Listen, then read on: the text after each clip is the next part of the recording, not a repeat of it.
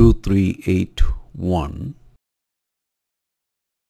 graph y is equal to f of x equals negative x squared plus 4 compared with f of x equals ax squared plus bx plus c. What is the number of x-intercepts? So when we compare negative x squared plus 4 with ax squared plus bx plus c, we see that a equals negative 1, b is equal to 0 because there is no x term. A equals negative 1, so a equals negative 1, b is equal to 0, and what is c? C is positive 4. So what is b squared minus 4ac? B squared is 0 squared minus 4, what is a times negative 1 times c? C is 4.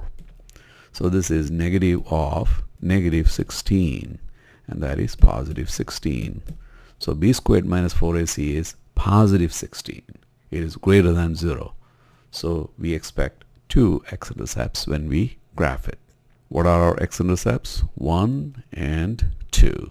And what is our y-intercept? 0, 4.